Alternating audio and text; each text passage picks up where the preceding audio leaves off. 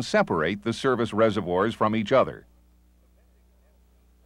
The Bendix SC1 single check valve allows air to flow in one direction only. The Bendix SC1 consists of a supply inlet port, inlet valve, spring, valve seat, and delivery port.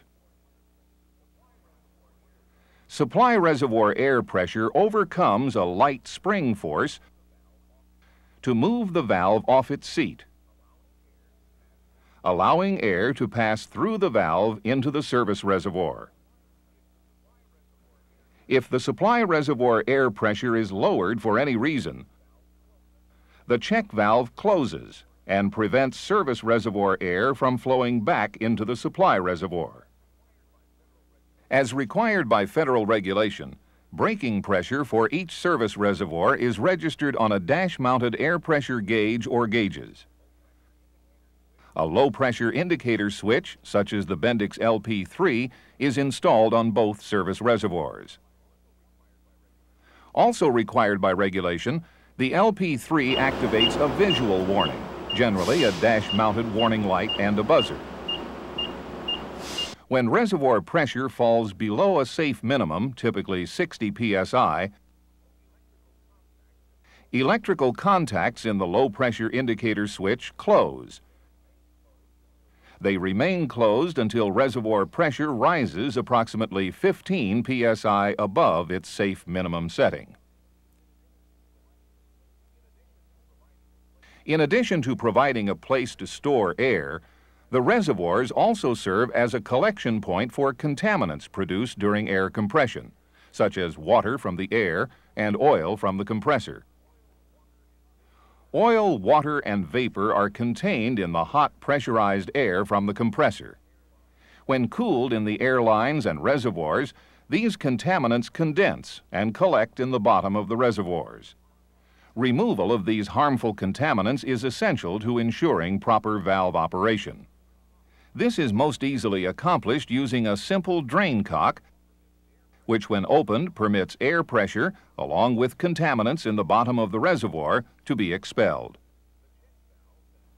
The check valves and low-pressure indicator can be tested by observing the reaction of the dash gauges and low-pressure warning device as air is drained from individual reservoirs using the drain cocks. It should be noted that some vehicle manufacturers install a single low-pressure switch located on the supply reservoir rather than one on each service reservoir.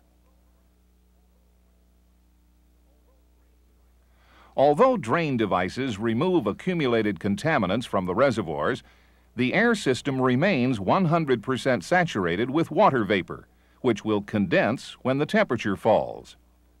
To solve this problem, a desiccant air dryer, like this Bendix AD9, is installed to remove 100% of the liquid and solid contaminants and approximately 95% of the water vapor prior to entering the brake system.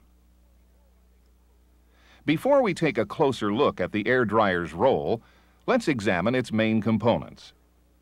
The air dryer includes the supply port, end cover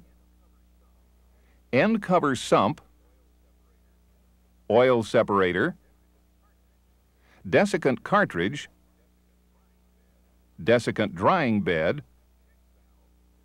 check valves, outer shell, delivery port, control port, purge valve piston, purge valve, turbo cutoff valve, and exhaust port.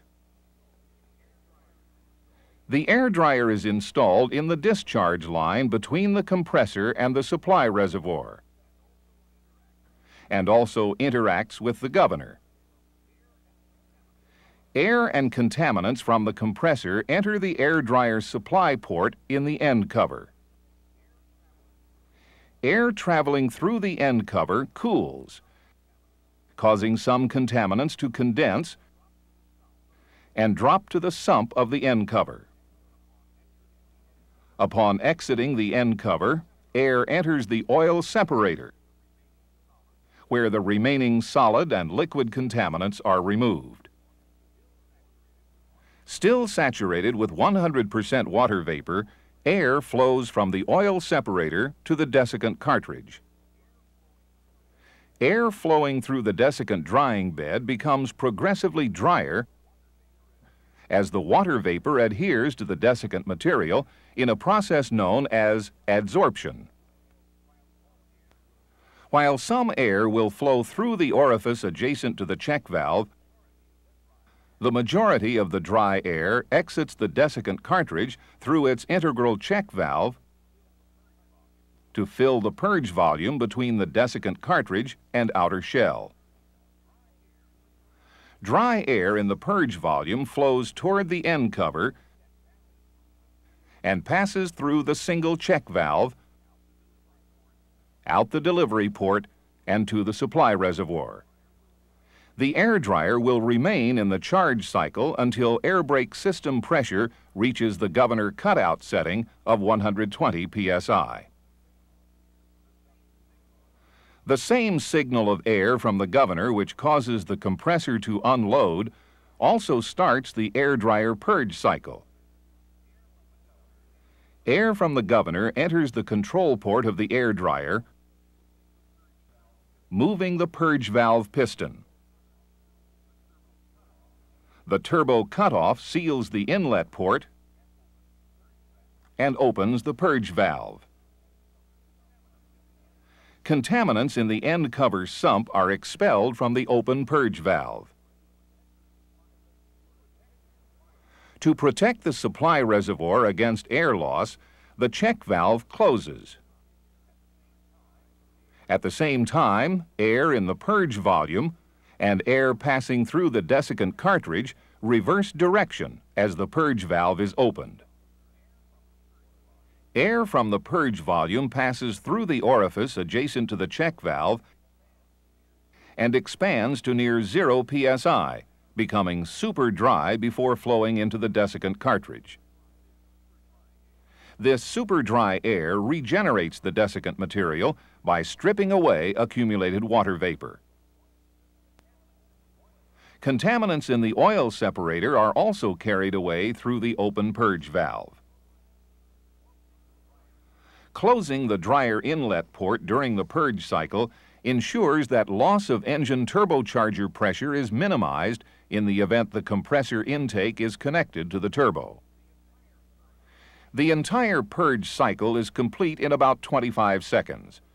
The purge valve will remain open until air brake system pressure is reduced to the governor cut-in setting of 100 psi. When the governor exhausts air from the compressor unloaders, air is also removed from the air dryer purge piston.